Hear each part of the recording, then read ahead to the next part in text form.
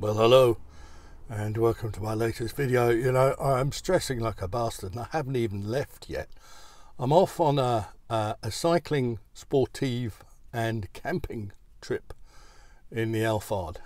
If you watched my last video, I went to Suffolk for a similar kind of event, although actually I ended up riding the Brompton on a kind of shorter ride and not doing the sportive. But this time I actually am planning to do the sportive.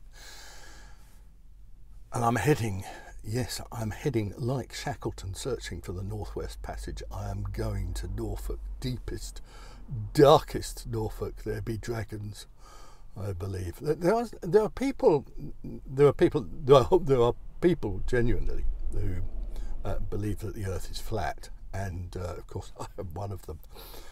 And the thing about Norfolk is, if I say if, but of course, because the Earth is flat, there are edges. And people think because it's flat, it's got to be square. It doesn't have to be square, it just has to be flat. But there are edges, and you know where one of the edges is? Oh yes, my friends, Norfolk constitutes one of the edges. So let's go there and find the edge, as we must all do at some stage in our lives. So come with me on this journey, and let's hope we get back alive. Well, more serendipity. This is Castle Acre Priory, which I didn't know was here, in the same way I didn't know the castle was here, although when I saw the sign for the castle, I also saw a sign for the priory.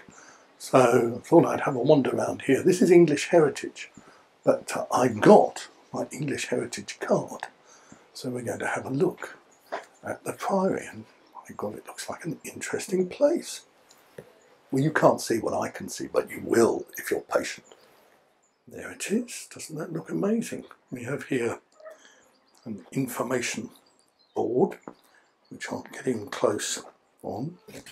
Just that opening bit. The buildings of Castle Acre Priory, though ruined, give an excellent impression of the layout and grandeur of the monastery in the Middle Ages. So this was a monastery.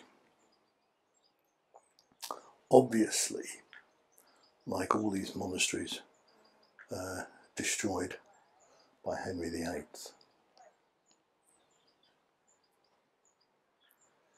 But he left quite a bit behind, didn't he?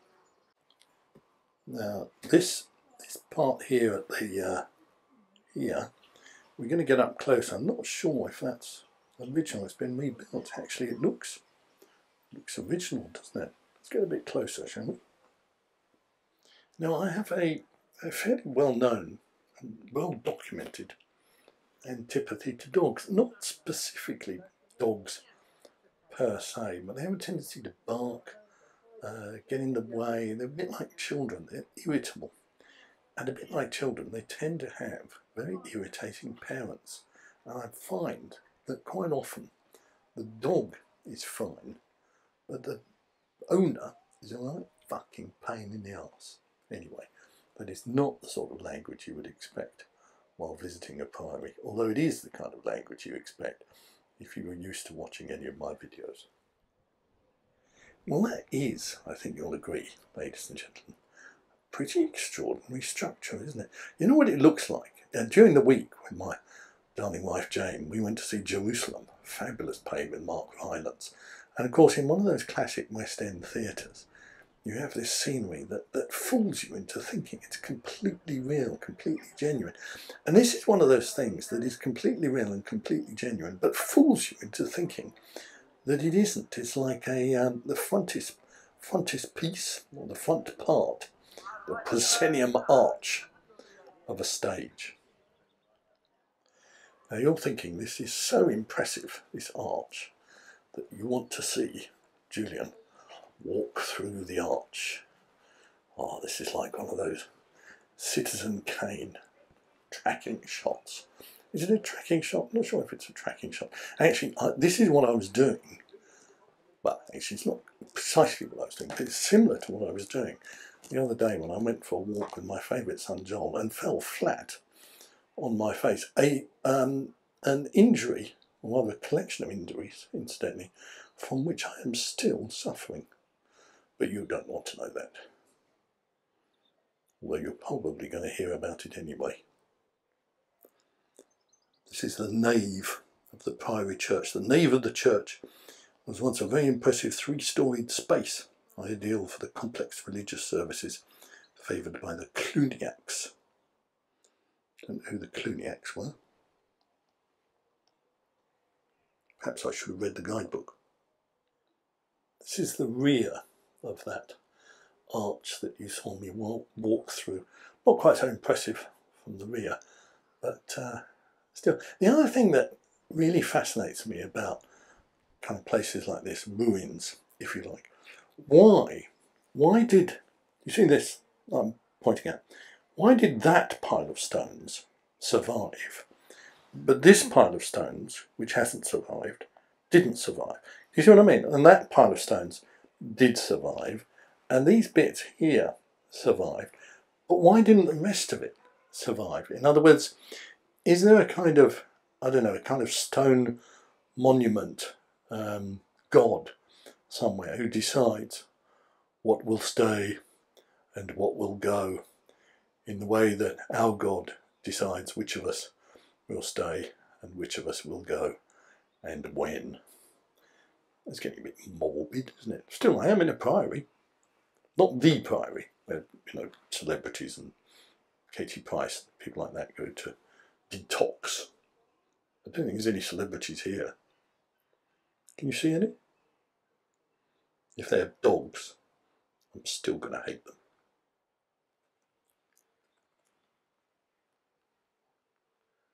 Lift your eyes to the sky. Look, a secret passageway with stairs leading upwards. Does it lead upwards to have dinner with the Lord, or just lunch with the bishop? I'm impressed. Gotta say it. I'm impressed. My lady wife Jane and I like to visit Bayham Abbey, which is in Sussex, which is a very interesting ruin.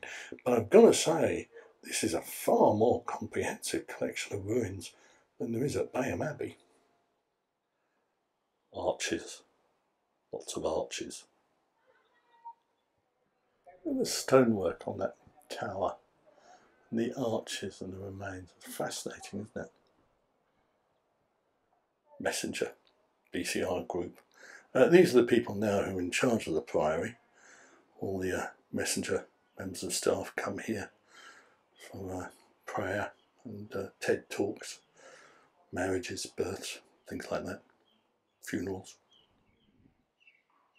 This is the first porch, still awaiting plasterboard. Only been waiting 700 years, but you know, it's difficult to get a plasterer these days. This is the later porch. I love that as a sign. I want to have a sign like that on my house. Later porch. This is Max. Max was the first plasterer to work on the castle. They left this sign here saying, Max, you managed to come back, mate, because you haven't finished. But he never came back. Ow! I'm going up. I'm going up. Wish me luck. I mean, they could leave some kind of banister or something. I mean, could they have not done that? The monks didn't believe in banisters.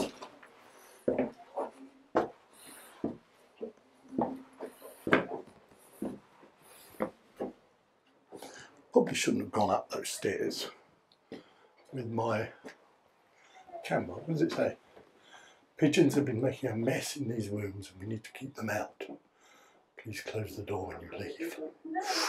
Let's open this door, see what we can see.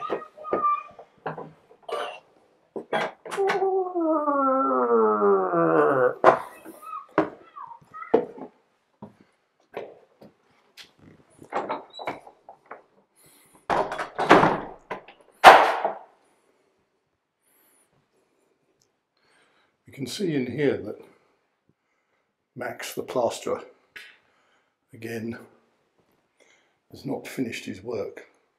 We can also see here that builder came along and bricked up this door. Do you remember that 40 Towers episode with Mr.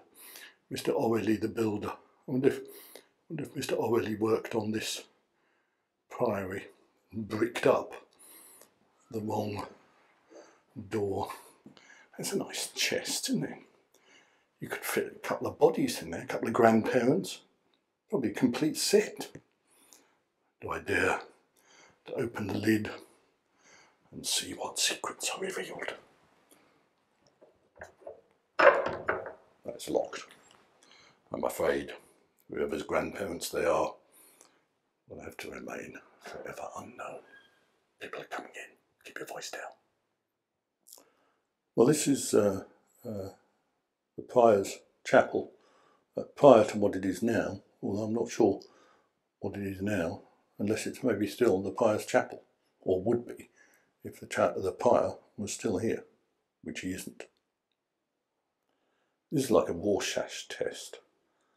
Do you see there a fresco, like something like Giotto from Assisi? Or do you just see some marks on the wall? I see a fresco. I see two arms. I see a third arm there. I see a leg there. I see a head looking downwards at whatever is in this hand. Primitive, but about as good as I'd probably draw it. Didn't think I would have passed for Giotto. There's some fine stonework there, isn't it? Another plasterer there. This is Adam Blusk, one of the top plasterers of the 16th century, but had a tendency to leave his work half finished, as plasterers, it is alleged, are wont to do. It's a nice table, isn't it? I wonder if I could get that table down the stairs and into the Alphard without anybody noticing. Actually, there's a point in it. How did they get that bastard up those little tiny stairs? I don't know. Those monks could do anything. Another secret staircase I've discovered. Oh, this is steep. I'm not sure I ought to be going up here, holding my camera. I've done it now.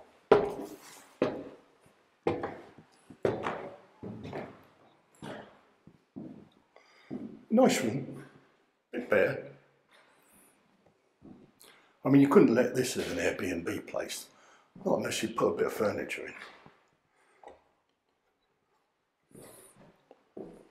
in. And that fire exit is blocked. They'd never get away with that. Nice decoration though. See those heads? See those heads looking down at you? One says, "Have a nice sleep, sir." The other says, "There's a chocolate on your pillow." The one in the middle, it's kind of a head without a face, says, "No, there isn't. I ate it." There's something buzzing. Can you hear that? I suppose you might hear it better if I shut up.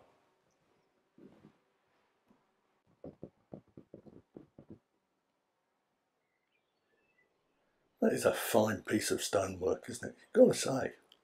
I mean, I don't know anything about stones. Actually, I don't know very much about very much.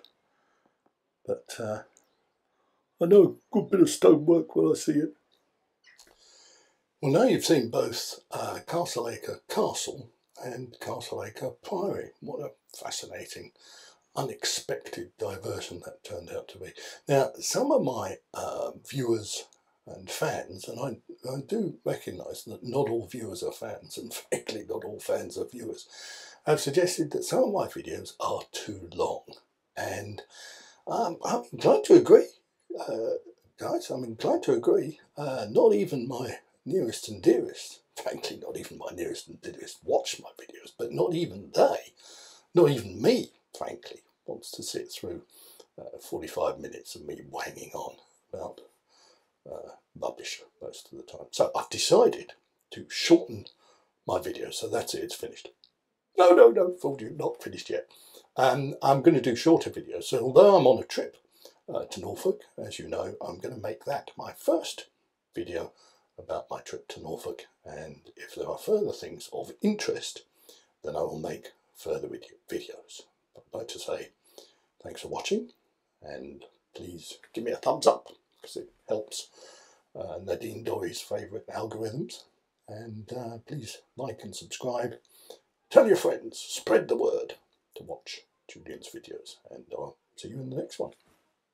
Take care.